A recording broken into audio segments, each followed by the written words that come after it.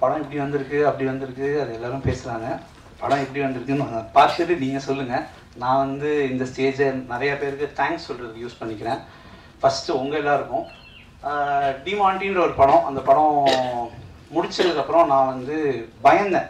முடிஞ்சிச்சு நம்ம லைஃபு, முதல் படம் வர்றதுக்கு முன்னாடியே நம்ம லைஃப்பை நம்ம முடிச்சுக்கிட்டோம், இது அவ்வளோதான் அப்படின்னு நான் பயந்த ஒரு படம். அந்த படம் வந்து ரிலீஸ் ஆகி ஒரு சக்ஸஸ் ஆகுது, அதை வந்து ஆடியன்ஸ் லைக் பண்ணுறாங்க, அதை நீங்கள் கொண்டு போய் ரீச் பண்ணது, இதை வந்து நான் ஒரு பெரிய பிளெஸ்ஸிங்காக எடுத்துக்கிட்டேன்.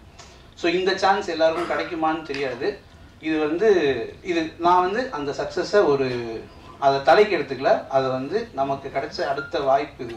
திரும்பி நம்ம இந்த இடத்துல வந்து நின்றக்கூடாது அப்படின்ற ஒரு மைண்ட் செட்டில் மட்டுமே தான் நம்ம கெரியர் இனிமேல் பார்க்குறோன்றது ஒரு இதில் மூவ் பண்ணி செகண்ட் ஃபிலிமில் நம்ம அந்த பயம்ன்றது ஒரு துளி கூட வந்துடக்கூடாது ரிலீஸுக்கு முன்னாடி நமக்கு அடுத்தடுத்த படங்களில் அப்படின்ற மைண்ட் செட்டில் தான் இந்த படம் பண்ண ஆரம்பிச்சது. ஸோ உங்களோட சப்போர்ட்ன்றது அவ்வளோ இருந்திருக்கு. நான் வந்து இங்கே இருக்கிற ஒருத்தரோட ரிவ்யூ, ஒருத்தர் என்ன எழுதுனீங்க என்ன பேசுனீங்கன்றது வேர்டாக என்னால் சொல்ல முடியும். அதை நிறையா விஷயங்கள் நான் எடுத்திருக்கேன், நிறையா விஷயங்கள் கரெக்ட் பண்ணியிருக்கேன். அண்ட் இது வந்து ஒரு லேர்னிங். நான் வந்து இது எத்தனை படம் பண்ணுறோன்றதை தாண்டி இது கடைசி வரைக்கும் இது வந்து ஒரு லேர்னிங்கான ஒரு விஷயமா பார்க்கணும்னு நினைக்கிறேன். ஸோ இந்த படமும் பார்த்துட்டு உங்களுக்கு பிடிச்ச விஷயங்கள் பிடிக்காத விஷயங்கள் எல்லாத்தையும் சொல்லுங்கள். உங்களுக்கு பிடிக்காத விஷயங்கள் அதே மாதிரி நான் அடுத்த படத்தில் டெஃபினட்டாக கரெக்ட் பண்ணிக்கிறேன். ஸோ ஃபர்ஸ்ட் தேங்க்ஸ் உங்கள் எல்லாருக்கும். தென் பூர்த்தி படம் வந்து பண்ணும்போது காஸ்டியூம்ஸ் வந்து ஜென்ரலாக என்ன பண்ணுவாங்கன்னா, பெரிய ஆர்டிஸ்ட் வரும்போது ஒரு ஆர்டிஸ்ட் ஒரு டிசைனரோடு வருவாங்க. ஸோ அவங்கவுங்க ஒரு தனித்தனி டிசைனர்ஸ் இருப்பாங்க, எல்லாருமே அவங்கவுங்க காஸ்டியூம்ஸை டிசைன் பண்ணிப்பாங்க. ஒரு சீனில் வந்து நிற்கும் போது என்ன ஆகிடும்னா, சம்டைம்ஸ் ஒருத்தர் ஒரு கலரில் இருப்பாங்க, காஸ்டியூம்ஸாக இருக்கட்டும், இல்லை எல்லாருமே ஒரே கலரில் வந்து நிற்பாங்க, இல்லை அவங்க விருப்பப்பட்ட ஏதோ ஒன்று அப்படி ஒன்று போகும். ஸோ அது வந்து பண்ணக்கூடாது. நமக்கு வந்து ஒரே ஒரு டிசைனர், அந்த ஒரே டிசைனர் வச்சு எல்லாருக்கும் பண்ணும்போது என்ன ஆகிடும்னா, ஒரு டிசைனுக்கு நாங்கள் லுக் புக்ஸ்ன்னு ஒரு விஷயம் இருக்குது. ஸோ அதுவே வந்து கிட்டத்தட்ட ஒரு புக்கு போடணும். ஸோ ஒரு கேரக்டருக்கும் இந்த சீனில் இந்த கேரக்டர் என்ன ட்ரெஸ் பண்ணணும், இந்த சீனில் இந்த கேரக்டர் என்ன ட்ரெஸ் பண்ணணும், இந்த ரெண்டு கேரக்டரோட காஸ்டியூம் ஒரே காஸ்டியூம் கலராக இருக்கக்கூடாது, கலர் கிளாஷஸ் இருக்கக்கூடாது, ஆர்டிஸ்டரோட உட்காந்து கலர் பேலட்ஸ் என்ன, இது வந்து ஒரு தனி ஒரு டிஸ்கஷன். இது எல்லாரும் பண்ணால் நல்லாயிருக்கும். ஆர்டிஸ்டர், நாங்கள், ஆர்ட் டைரக்டர், காஸ்டியூம் டிசைனர் எல்லாரும் உட்காந்து இது எந்த அளவுக்கு விஷுவலாக இதை அழகாக கொண்டு வர முடியுன்றதுக்கு ஒர்க் பண்ணியிருக்கோம். ஸோ அதனால் காஸ்டியூம் டிசைனர் அவங்களோட ஒர்க் வந்து கண்டிப்பாக தனியாக தெரியும். தென் சிவா மாஸ்டர் வந்து எவ்வளோ எல்லாருமே எக்ஸ்பீரியன்ஸான டெக்னீஷியன்ஸு. நான் இன்னுமே ஐ consider my self a very very amateur director. So இவங்களோட நான் ஒர்க் பண்ணும்போது நம்ம சிவா மாஸ்டரை நான் வந்து போய் சொல்லுவேன், இது மாஸ்டர் இப்படி பண்ணணும் மாஸ்டர், அப்படின்னு என்னென்னமோ ஒன்று பண்ணி கடைசியில் வந்து மாஸ்டரை ஃபஸ்ட்டு கன்வின்ஸ் பண்ணி, ஓகே மாஸ்டர் சூப்பர், இப்படி நீங்கள் போய் ப்ரொடியூசரை கன்வின்ஸ் பண்ணிட்டு வாங்க அப்படின்னு அனுப்பிடுவேன். போயிட்டு ஒரு 1 hourல ஃபோன் பண்ணுவார், டன் ப்ரோ பண்ணுறோம் அப்படின்வாரு. ஸோ பயங்கர ஒரு ஜாலியான எக்ஸ்பீரியன்ஸ். ஸோ ஸ்டன்ஸாக வந்து இட் இஸ் சும்மா ஒரு மாஸ்டர் கிட்ட போயிட்டு இதான் சீக்வன்ஸ், இவங்க அடிச்சுக்கணும் அப்படின்னு சொல்லிட்டு நம்ம உட்காந்து வேடிக்கை பார்க்கறதுன்றது ஒன்று இல்லாமல், ஒருத்தருக்கு ஒரு ஸ்டைல் ஆஃப் ஃபைட்டிங் இருக்குது, ஒருத்தருக்கு ஒரு இமோஷன் இருக்குது. இந்த கதையை இந்த செட்டப்பில் போட்டால் அந்த ஃபைட்டோட கொரியோகிராஃபி மாறும். ஸோ இந்த மாதிரி விஷயங்கள்லாம் நிறையா பிளான் பண்ணி, ஸோ எவ்ரி ஃபைட் ஒரு ஃபைட்டோ ஒரு சேஸோ வில் ஹேவ் சம்திங் யூனிக். அந்த யூனிக்னஸ்ன்றது நம்ம ஃப்ரம் த ஸ்கிரிப்ட் ஸ்டேஜ் வச்சாதான் அது நடக்கும்ன்றது தான். ஸோ அது நிறையா மாஸ்டரோட ஸ்கிரிப்ட் சைட்லேருந்து ஒர்க் பண்ணியிருக்கேன். பட்டுக்கோட்டை பிரபாகர் சாருக்கு எங்கள் அப்பா சின்ன வயசில் ஃபேன். ஸோ அப்போ நான் எங்கேன்னு பார்த்துக்கோங்க.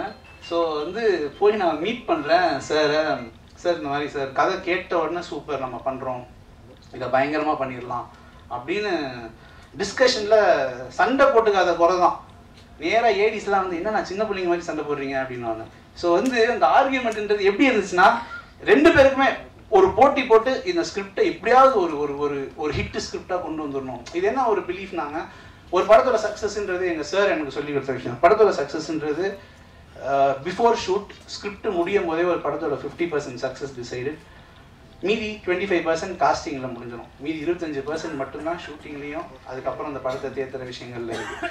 ஸோ ஒரு படத்தோட 50% சக்ஸஸ் நம்ம ஸ்கிரிப்டில் டிசைட் பண்ணணும் போது அதுக்குள்ளே நம்ம எவ்வளோ மெனக்கிடுறோம் அப்படின்னும் போது சம்டைம்ஸ் நினச்சிருப்பாரு இந்த பையன் ரொம்ப சிரிப்புள்ளதனமாக நம்மளை டார்ச்சர் பண்ணிக்கிட்டே இருக்கான் அப்படின்னு. பட் அதெல்லாம் தாண்டி பயங்கர ஃப்ரெண்ட்லியாக ஒர்க் பண்ணி ஒரு ஸ்கிரிப்ட் லாக் பண்ணும்போது ஹிட் ஆச்சு இது அப்படின்ற ஒரு மைண்ட் செட்டில் தான் அவர் வந்து எந்த ஸ்கிரிப்டை கொடுத்துட்டு போன டைமில் இருந்தது.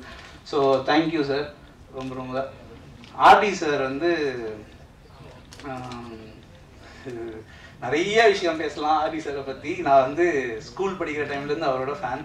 ஸோ போய் நான் ஃபஸ்ட்டு மீட் பண்ணும்போது நான் சொன்னேன், சார் நான் உங்களோட ஸ்கூல் படிக்கிற டைம்லேருந்து நான் உங்கள் ஃபேன் சார், எனக்காவது ஒரு நாள் உங்களோட படம் பண்ண மாட்டேன். நான் 10th படிக்கும்போதெல்லாம் ஒரு டைட்டில் வச்சு என் பேரை டிரெக்டர்னு போட்டு உங்கள் பேரை கேமராமேன்லாம் எழுதி வச்சுருக்கேன் சார், இன்னும் பழைய நோட்லாம் வீட்டில் இருக்குது, எங்கள் அப்பா வச்சு வச்சுருக்காரு அப்படின்லாம் சொன்னேன்.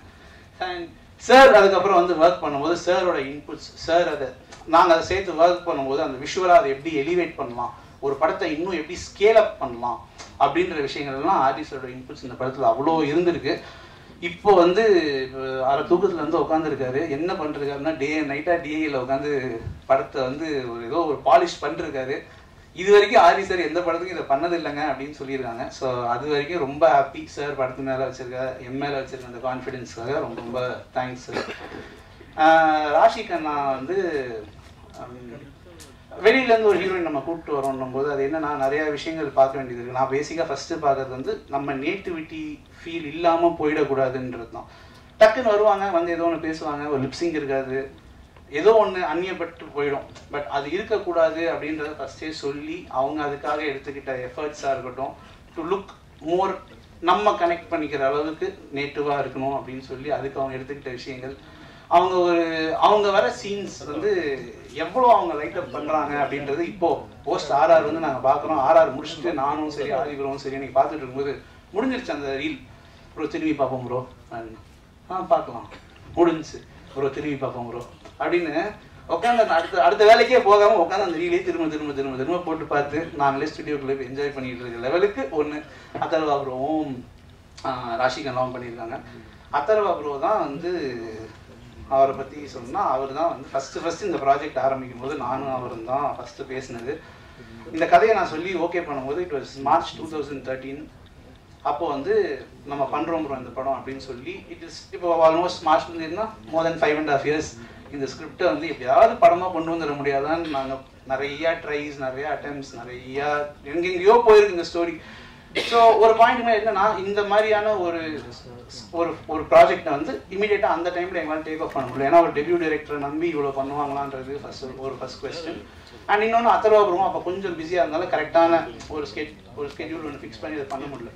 ஸோ போஸ்ட் டிமாண்டி திரும்பி இதை பண்ணலான்னும் போது அப்போ என்னன்னா ஒரு ஃபஸ்ட்டு கதை எழுதுகிற டிரெக்டர்ஸ் வந்து பார்த்தீங்கன்னா எப்பவுமே அந்த ஸ்கிரிப்டுக்கு அவங்க போடுற எஃபர்ட் வந்து அது டோட்டலாக அது வேற ஒரு லெவலில் இருக்கும். ஏன்னா அவன் வந்து ஒரு அசிஸ்டன்ட் இருக்கிற டைம்லேருந்து அந்த கதையை தேத்தி ஒன்று பண்ணுவாங்க.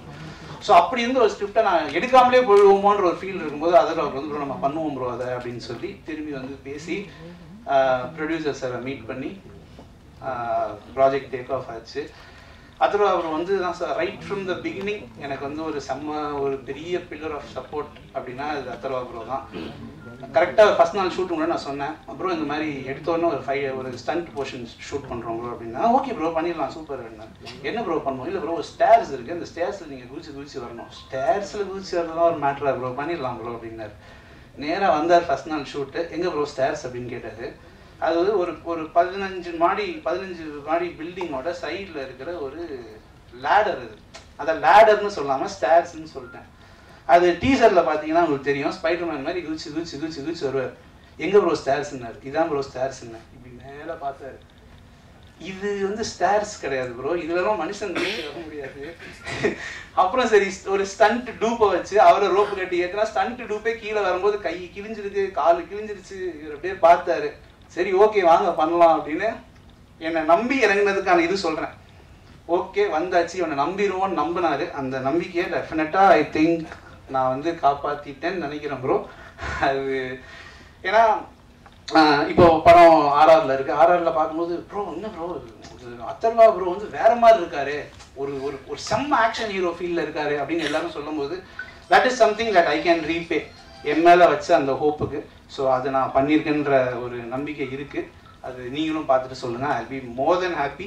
அவருக்கான அப்ரிசியேஷன்ஸாக இருக்கட்டும், அவருக்கான அந்த இது அதிகமாக இருந்துச்சுன்னா அது வந்து அவரோட அதிகமாக நான் தான் சந்தோஷம் இந்த படத்தை பொறுத்த வரைக்கும். ஆதி ப்ரோ எனக்கு இந்த படத்தில் வந்து எனக்கு கிடைச்ச ஒரு நல்ல ஒரு ஃப்ரெண்ட், ஃபஸ்ட்டு பண்ணும்போது ஒரு மாதிரி ஜாலியாக பேசிட்டு அப்படியே ஆரம்பிச்சிச்சு. இப்போது போக போக போக அந்த கைண்ட் ஆஃப் சப்போர்ட் இருக்குல்ல. ஆதி ப்ரோ வந்து நான் இன்றைக்கி வரைக்கும் நிறைய பேர்கிட்ட நிறையா மூட்ஸில் நம்ம பார்த்துருக்கோம், நிறைய வாட்டி மீட் பண்ணி. இன்றைக்கி வரைக்கும் அவர் யாரையோ கத்தி நான் ஒரு வாட்டி கூட பார்த்ததில்ல, யாரையோ திட்டி ஒரு வாட்டி பார்த்ததில்ல, ஒரு நெகட்டிவான விஷயம் பேசி பார்த்ததில்ல. ஒரு என்ன சொல்கிறது, ஒரு கம்ப்ளீட் ஒரு பாசிட்டிவிட்டி பேக்கேஜ். நம்ம எந்த மைண்ட் செட்டில் இருந்தாலும் அங்கே போனால் அப்படியே ஒரு டாக்லாம் பண்ணி நம்மளை மோட்டிவேட் பண்ணி நெக்ஸ்ட்டு நம்ம நாசாக்கு போகிறோம் அப்படின்ற அளவுக்கு நம்மளை ரெடி பண்ணி அனுப்பிடுவார் அவர். ஸோ அப்படி ஒரு பாசிட்டிவான ஒரு பர்சன். அவர் படம் பார்த்துட்டு ப்ரோ பயங்கரம் ப்ரோ அப்படி இப்படி இப்படின்னு நான் அப்படியே அதை சைலண்டாக கேட்டுக்கிட்டு இருக்கேன். ஏன்னா அவர் அப்படி பேசுகிற ஆள் கிடையாது. ஸோ அது ஒரு மாதிரி ஹாப்பியாக இருக்குது. அண்ட் ஆர்ஆர் இப்போ அப்படியே கொஞ்சம் லாஸ்ட் ஃபியூ ரீல்ஸ் தான் பேலன்ஸ் இருக்குது. சொல்லலாம், கண்டிப்பாக சொல்லலாம். தமிழில் எடுக்கப்பட்ட ஆங்கில திரைப்படம்னு ஏதோ காமெடி சொன்ன மாதிரி இருந்துச்சு. அது கேட்கும்போது ஆங்கில திரைப்படமாக இருக்குமான்னு தெரியல, ஆங்கில பேக்ரவுண்ட் ஸ்கோர் இருக்குது ஷுவராக. ஸோ அவங்களோட எஃபர்ட்ஸ் நிறையா போட்டிருக்காங்க, கொஞ்சம் நெஞ்சம் கிடையாது. ஏதோ ஒன்று காட்டுவாங்க. நான் எனக்கே ஒன்று இருக்கும். ஏன்னா ரொம்ப ஒரு ஹார்ட் ஒர்க் போட்டு ஒரு விஷயம் பண்ணி கொடுப்பாங்க. எனக்கு அது வந்து ஐயோ நமக்கு செட் ஆகாது, இது எப்படி நம்ம சொல்கிறதுன்னு கொஞ்சம் ஹெசிடேட் பண்ணி சொல்லுவேன். பட் ஆனால் சொன்ன உடனே ஓகே ப்ரோ சூப்பர் நம்ம வேறு பண்ணிக்கலாம் அப்படின்ற அந்த ஒரு விஷயம் இருக்கு இல்லையா. So it happens only when few friends get along and work together. So thank you bro for being a very very very good friend. And producer sir, தெரியல அது எப்படின்னா அது 2 years ஆயிடுச்சு ட்ராவல் எனக்கும் அவருக்கும். நான் ஏடிஸ் கிட்ட கூட சொல்லிட்டு இருந்தேன், படம் ரிலீஸ் ஆயிடுச்சுன்னா ப்ரொடியூசர் நம்மலாம் ரொம்ப மிஸ் பண்ணுவாங்கயா அப்படின்னு. ஏன்னா நாங்கள் பேசிக்காத நாள் இல்லை, பல விஷயங்கள். ஐ மீன் படத்தை பற்றியாக இருக்கட்டும், எனிதிங். ஸோ வந்து கிட்டத்தட்ட ஒரு கேர்ள் ஃப்ரெண்டை மிஸ் பண்ணுற மாதிரி இருக்கும்னு நினைக்கிறேன். ஒரு பிரேக்கப் அளவுக்கு ஆகிடும் எனக்கு மட்டும் இல்லை, டோட்டல் டீமுக்குமே. ஸோ பட் ஆனால் at any point of time what ever has happen between us has always been for the betterment of the film. So அந்த வகையில் மற்ற ப்ரொடியூசர்ஸ் இதை பண்ணியிருப்பாங்களான்றது தெரியல, அது ஒரு உண்மையான விஷயம். At any point of time என்னன்னாலும் டு எனி எக்ஸ்டென்ட் பண்ணணும், கடைசியாக எண்ட் ரிசல்ட் என்னன்னா படத்துக்கான ஒரு நல்லதில் தான் வந்து முடிஞ்சிருக்கு. So thank you sir, thank you so much. And go producers right from the beginning இருந்திருக்காங்க. ஸோ அவங்களும் இந்த படத்துக்கு ஒரு ரொம்ப பெரிய ஒரு pillar of support. So anything ஏதாவது ஒன்றுனா இப்போ அப்பா கிட்ட பிரச்சனைனா அம்மா கிட்ட போய் நம்ம ஒன்று சொல்லுவோம் இல்லையா, எனக்கு இந்த படத்தில் அம்மாவாக இருந்திருக்காங்க. So thank you sir, thank you so much. And நீங்கள் எல்லோரும் படத்தை பார்த்துட்டு நீங்கள் எனக்கு படம் எப்படி இருக்குதுன்னு சொல்லுங்கள், நான் சொல்ல மாட்டேன். ஸோ உங்கள் எல்லாரோட ரிவ்யூஸ்க்காகவும் உங்கள் எல்லாரோட கமெண்ட்ஸ் உங்கள் ஃபீட்பேக்காக வெயிட் பண்ணிட்டுருக்கேன். ப்ரெஷ் ஷோவில் நம்ம மீட் பண்ணலாம். எனக்கு உங்களுக்கெல்லாம் முன்னாடி காமிச்சு உங்கள்கிட்ட இருந்து நீங்கள் என்ன ஃபீல் பண்ணுவீங்கிறத கேட்டுக்கணுன்றது எனக்கும் பெரிய ஆர்வம் இருக்குது. So thank you so much, thank you. படம் வந்து August 30 ரிலீஸு, அது கன்ஃபார்ம்டு. அது ப்ரொடியூசர்ஸ் எல்லாமே என்ன சொல்ல வைக்கிறாங்க, ஏன்னா சென்சார் இன்னும் ஏதோ சென்சார் சொல்லிட்டீங்களா சார்? ஓகே. இது நேற்றே வந்து ஏதோ ஒன்று பண்ணிட்டாங்க, அது சர்டிஃபிகேட் இன்னும் கையில் வாங்காததுனால சொல்லக்கூடாதுன்னு ஏதோ ஒரு ஃபார்மாலிட்டி இருக்குது. But okay பேசியாச்சான் sir. So 30th release. So ரொம்ப நாள் எல்லாரும் எல்லா படம் தான் கஷ்டப்படுறாங்க, அந்த மாதிரி நாங்களும் கஷ்டப்பட்டுருக்கோம். பட் ரொம்ப என்ஜாய் பண்ணி கஷ்டப்பட்டுருக்கோம். ஸோ நீங்கள் பாருங்கள், பார்த்துட்டு உங்கள் ஃபீட்பேக் கொடுங்க. Thank you so much.